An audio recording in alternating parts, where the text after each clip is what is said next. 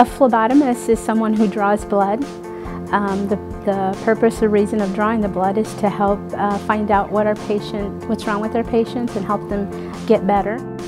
I see the future for phlebotomists as really growing within our organization.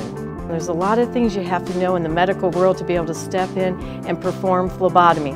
I know students I get from the Heartland Community Program have that background, have that working knowledge, have the understanding and the identification of how important their job and what a major role they play in a patient's care at our hospital. And that's what I require, it's what I expect, and that's what I get from Heartland.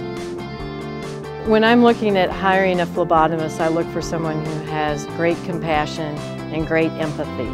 They are at a patient's bedside, but not only are they dealing with a patient, they're dealing with family, but along with that, they're also dealing with nurses, doctors, all sorts of other people within the organization.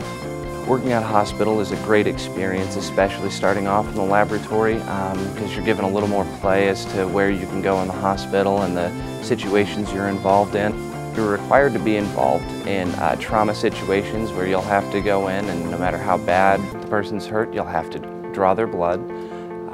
But you do get the advantage of being able to bounce around and see what mother-baby is like, and oncology and surgery and every different department in the hospital. You'll be involved with all sorts of different patients in their care.